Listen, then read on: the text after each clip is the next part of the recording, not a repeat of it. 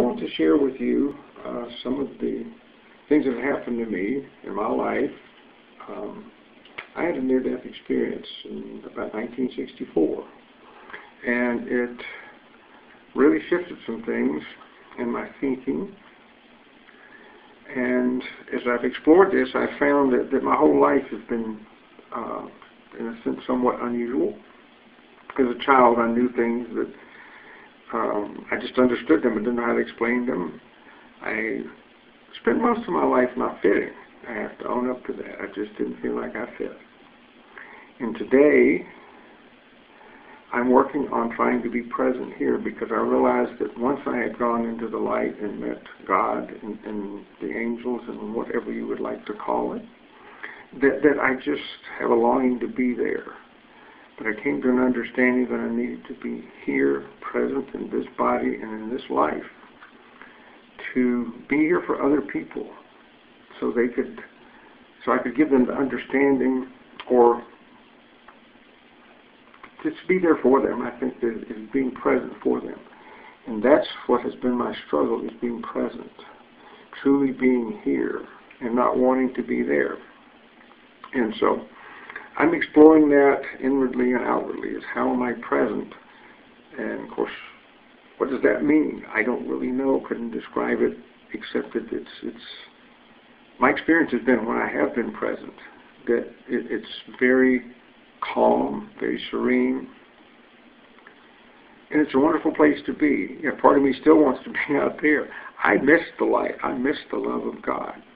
Yet it's always there. I know it's there, and I'm finding that I need to bring it here. And I think that's part of my personal mission and purpose in being here, is to be able to share that experience and that love here, and let people know that it does exist, and I know it exists. And sometimes I'm a little sad because I miss it, but I also have learned to appreciate and love being here too, and sharing with people here. For so much of my life, I wasn't able to share because I didn't understand where I was. How would I put it? It's hard to put it in words. I long for that love and that joy and that unfoldment and that warmth that I can't really put into words, that I experienced after that experience in 1964. And it's still there. I can still see it. I close my eyes and I still see it. And so it's a challenge, but it's a challenge to be here. But it's just an adventure. I know that when it's all over, if the whole world collapses and no building falls on top of me, it doesn't matter, because that's not me. The body might be destroyed, but that which I am, that spirit, that soul, whatever you'd like to call it, is always and always has been.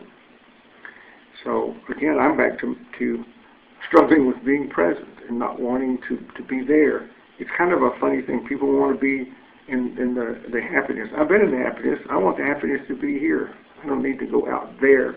I need to be here. So that's what I wanted to share, is that we're here for a purpose, and it's an adventure. And it can be joyous, but with the joy comes the pain. We cannot know one without the other, and that I find is not so much of a challenge now, because I realize when I'm having what some might term a bad day, things aren't going too well, that's only to make me appreciate the sun when it comes up and shines, or when I meet someone unexpectedly at the grocery store or wherever it might be, that I could share and just be kind to them, open a door for them, smile at them, maybe say something completely silly so they'll laugh and give them a little happiness. And I don't really have to do anything. It's really about being, and the doing will come as I am being happy, being at peace, being here, being present here, fully here as much as I can be. So my life has been, like I say, quite a struggle at times, because I didn't have anybody to explain this to or to ask about it. And back in 1964, there were no books.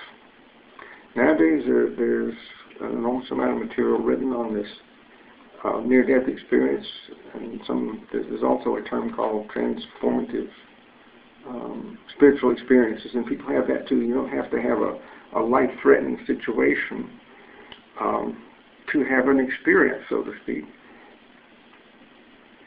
And I'm just grateful to be here, and I just wanted to share this joy that I know with everyone else that is interested and curious. And it's something that I know, it's not a belief, it's something I know, and it's different than just believing it. It's just, I know it, it's there. I close my eyes and it's there. And I just want to bring it here. I want to bring it here to share with people so that we can all be growing in this light, this joy. It's hard to put it in words. It really is hard to find words.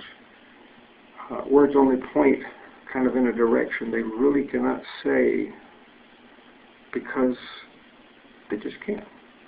So that's what I wanted to share today, was just my, what I've been through and my experience and my joy in being here, but also the challenge of being here.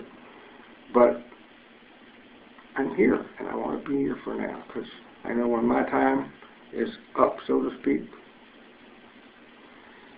when I've done all I can do in this body, well, I will go back into the light. I'm already in the light.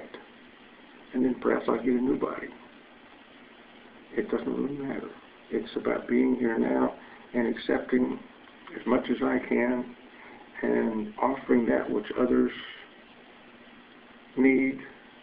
And it's their choice to accept it or not. It doesn't matter. That's another part of this being is I'm not here to force anybody to do anything. I'm just here to be happy, and that's the key. So that's what I wanted to share with you today, and what can I say? God bless you. God is waiting for you. God is right here with you. The angels are all around us, and life is an experience of joy, but it does have its ups and downs. And thanks for being here with us and sharing with us, and I'm grateful for everything that comes my way every day.